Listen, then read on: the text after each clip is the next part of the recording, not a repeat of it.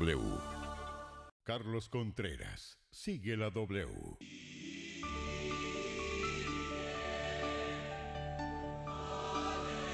Una de la tarde, 10 minutos. Carlos, estamos muy preocupados por los efectos del cambio climático. Lo hemos venido advirtiendo desde hace ya varias semanas, lo que dicen los expertos, los científicos, que ya es irreversible, pero además usted hoy nos trae un invitado muy especial. Ustedes pueden verlo ya en este momento, W Radio Colombia en Facebook, en YouTube, que además está diciendo una cosa que parecía como de película, pero parece ya una realidad mucho más cercana, que podrían desaparecer países enteros por el nivel del mar, efecto del cambio climático.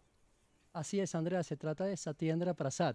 Él es embajador y representante permanente ante las Naciones Unidas y él dice que una de sus conclusiones ante el reporte del lunes del IPCC, que es el Grupo Intergubernamental de Expertos sobre el Cambio Climático, una de sus conclusiones es que podríamos en los próximos años, en el próximo siglo, ver a países desaparecer completamente por el alza del nivel del mar, que es una de las causas, una de las consecuencias del cambio climático. Y si quieres lo podemos saludar a esta hora en Sigue la W para que vayamos al punto, al grano y nos diga por qué exactamente, Juan Pablo, hay países que podrían desaparecer completamente. Mr. Satyendra Prasad, thank you very much for being with us on W Radio. Welcome to our show. Thank you very much, and thank you very much to W Radio listeners in Colombia and across this region. And I very much look forward to a good interaction with your listeners. Well, the first question is, what can you tell us about this thing you're saying, and it is that many countries could be under the sea level thanks to the climate change. What is going to happen? Where is it going to happen? Thank you very much. And to your listeners, I'm sure many are aware, yesterday the United Nations climate change body released a major scientific study that concludes 5-6 years of scientific work by hundreds of scientists across the world, and that has concluded that our worst estimation of climate change made last time 9 years ago are going to be surpassed by the extent and the pace of climate change now. What this means is that sea level rise under the medium and worst scenarios that we are now looking at is going to be possibly in the range of 1 meter over the next 50 years and as high as 3 meters within the 100 years, within the next 70 years by 2100. If these scenarios are now being realized, if we miss the 1.5 degrees Celsius target, if the global temperatures rise by 2% or more, what it means is that within this century and possibly within next 40 to 50 years, low-lying coral atoll island states in the Pacific region are likely to be fully or largely subsumed by the sea, below sea level. And so these are countries such as Tuvalu, countries such as Kiribati, Marshall Islands, Fiji, Solomon Islands, Vanuatu, Papua New Guinea. These are countries with many, many islands. They are not a single island. And so in some other countries, it will not be whole countries, but individual islands in whole countries that are likely to be below sea level within the next 30 to 40 years and beyond at the pace if we do not rein the global warming in. Bueno, nos dice el señor Satyendra Prasad que, pues, como ya todos lo saben, hace un par de días las Naciones Unidas reveló este informe, resultado de una investigación de muchos científicos a lo largo y ancho del planeta que duró entre 5 y 6 años y a través de la cual se presentó un diagnóstico sobre lo que está pasando con el cambio climático y sobre todo esa fecha o ese límite que dentro de 9 años se estaría dando para contener y detener todas las emisiones que están generando esta situación. Se desprende de este informe el incremento del nivel de los mares, que según una visión media, digámoslo así, de lo que puede pasar o hasta el peor escenario, implicaría que de aquí a 50 años los niveles del mar podrían estarse incrementando 1 metro y de aquí a 70 años hasta 3 metros dentro del peor de los escenarios. Dicho esto, más o menos entre 40 y 50 años estaremos viendo cómo una cantidad muy importante de países que hoy día son islas y que particularmente están ubicados en el Pacífico terminarían por desaparecer. Y ahí es donde nos empieza a hacer listado. Tuvalu, Kiribati, las Islas Marshall, Fiji, Vanuatu, entre otras, estarían condenadas a desaparecer por cuenta del incremento de los niveles del mar si no se logra contener ese incremento de 1.5 grados en la temperatura del planeta en los próximos años. Una condena que parece inevitable. Juan Pablo, yo quiero que le pregunte si la influencia de la población, del ser humano en estas regiones del mundo que podrían desaparecer puede acelerar o puede, al contrario, detener esa, esa posible desaparición de los países. Do you think, Mr. Satyendra, that if in these countries you have mentioned, like Tuvalu, like Fiji Island, like Marshall Islands, they take strong measures against emissions that bring more and more heat to our atmosphere, they could stop what is going to happen with their islands, or with only them doing the effort, nothing is going to change? We are all in this together, as Fiji's Prime Minister, Mr. Frank Bainimarama says. We are all in the same canoe. If you see what the scientific report yesterday has released, it shows the interlinkages. So as for example, global warming is a global phenomena. Glaciers are melting in many parts in the north. As glaciers melt, then it contributes to sea level rise in Pacific and Caribbean, across the world. So that's how this is interlinked. And no one country, if US alone took all the actions, it is not enough. If China alone took all the actions, it is not enough. Of course, if Fiji or Tuvalu took all the actions tomorrow morning, it is not enough. But all of us put together, Colombia, Mexico, US, Canada, Fiji, Australia, Russia, if all of us put our minds and our resources to it, we have enough know-how, we have the means, we have the technologies to make a difference. But please do not think it is only something for low-lying islands in the Pacific. It is a global phenomenon.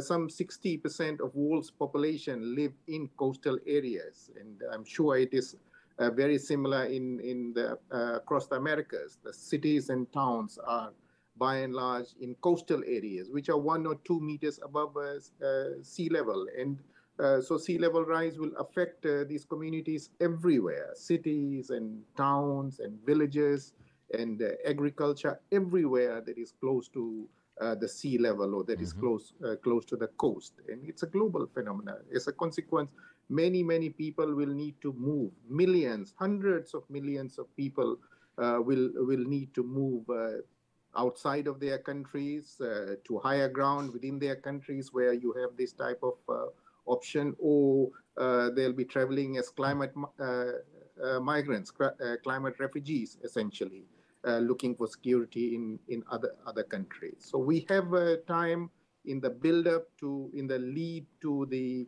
UN meeting on climate change, COP26 in Glasgow in November. There's some 80 days left to it.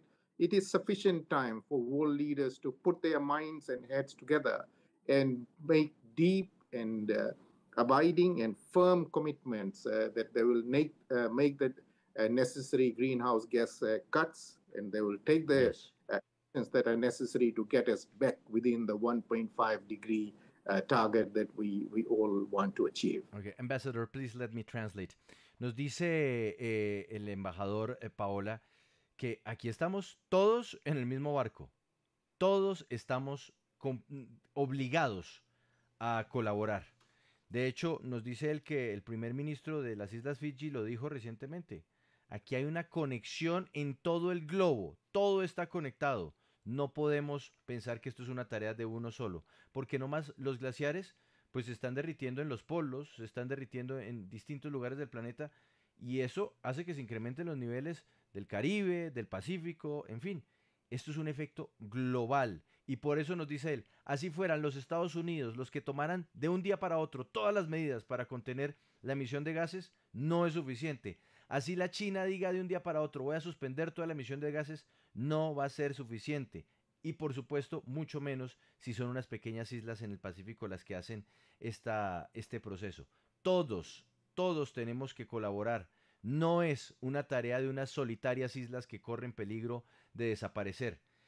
Más aún si se tiene en cuenta que el 60% de la población en el planeta está ubicada en zonas costeras, lo cual significa que estamos hablando de cientos de millones de personas que eventualmente tendrían que convertirse en los desplazados o refugiados del clima a medida que vaya subiendo el nivel del mar.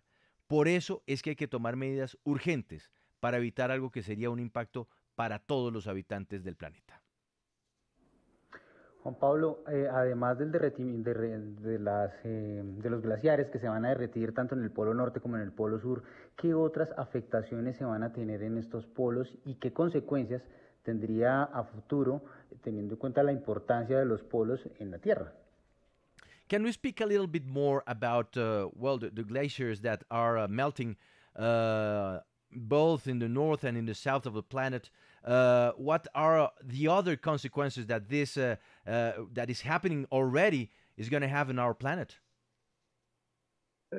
Thank you. So I'm sure, Carlos, many of your listeners are looking at world news today, and we don't need to look at a very long scientific report by the UN. There's fires burning out of control in Greece, in Turkey, in Russia, in Siberia. Just a few weeks ago, we had once in a century type of floods in Germany, in Austria, in Belgium, in France. Before our eyes, we have in US, Western US, one of the worst droughts in this century, and the Dixie fire and fires and drought in Canada up north. In Madagascar and several other countries, we are facing famine right now. These are all examples of an interconnected phenomena at work. This is climate crisis, the interconnected impacts of climate crisis and climate change across different worlds, and how individuals, you and I, will feel it depending on where you are. You may have more difficulty growing food. So farmers will face more frequent droughts or drought for longer periods. That's one example. Farmers and people living in their homes will face more frequent flooding and floodings with more intensity, much higher levels than they have faced before. They will face more rainfall in shorter periods of time. That is another phenomenon. Or they will face cyclones and hurricanes that are far more intense than they have been. And so in a normal country like my own small island country, Fiji in the Pacific, it is not very different from Guatemala and from Haiti or Cuba in the neighborhood here. Over a 10-year period, we may be facing a drought or a flooding and a very bad hurricane. Now, all of these you are facing in the same year, not over a 10-year period. You may be facing a very bad drought once in 20 years. Now, you may be facing a very bad drought within 1 or 2 years, and there is no time to recover. And this is the reality of climate crisis already today.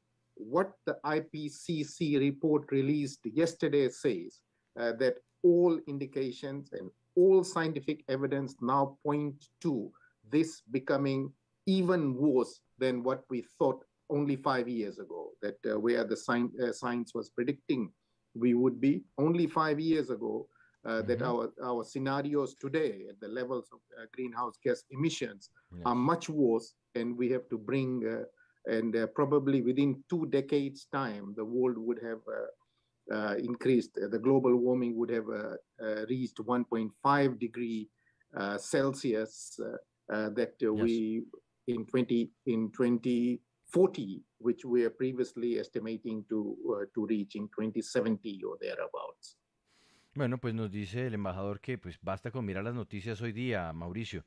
Los fuegos sin control en Grecia, en Turquía, en Siberia, las inundaciones en Alemania, en Bélgica, en Francia, los problemas con el clima y también fuegos en Canadá y en los Estados Unidos. Todo esto es la prueba de que estamos viviendo en un mundo donde todo está interconectado y donde todo esto que estamos viendo es consecuencia de la crisis climática, la emergencia climática por la que estamos atravesando y que hace augurar para los años venideros inundaciones muy graves o situaciones de sequías muy graves o por ejemplo ciclones y huracanes mucho más intensos en distintas regiones del planeta. De hecho nos dice él, en el caso de Fiji por supuesto tienen su preocupación por el tema de los ciclones y la posibilidad de inundaciones, pero nosotros tenemos que preocuparnos en el Caribe por los huracanes que pueden golpear fuertemente a Centroamérica o islas de las Antillas Mayores. Sequías, huracanes, todo esto hace parte del menú de lo que viene de la mano de este calentamiento global, que además, según el informe presentado ayer por el panel, antier, por el panel de expertos de Naciones Unidas, muestra que toda la evidencia científica ha identificado que lo que se anunciaba hace 5 años, hoy día, es mucho, pero mucho peor. Ambassador Satyendra Prasad, thank you very much for your time with us here on W Radio. Thank you very much, and thank you very much to you and your listeners, and I wish you a great afternoon and a good program. En menos de 30 años, los océanos tendrán más plásticos que peces. Llegó el momento de darle la cara al mar. El Caribe respira. Salvemos nuestro mar.